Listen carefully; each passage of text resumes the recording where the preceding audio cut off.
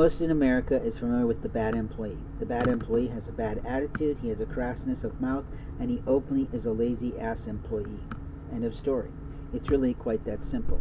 You get a badass employee, or you get a bad employee, by not training employees correctly, and also not having the right supervisor on duty.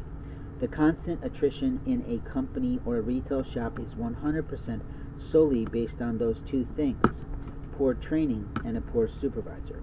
We can almost attribute every single million-dollar lawsuit to a bad employee that is usually at an associate level and known about by a supervisor.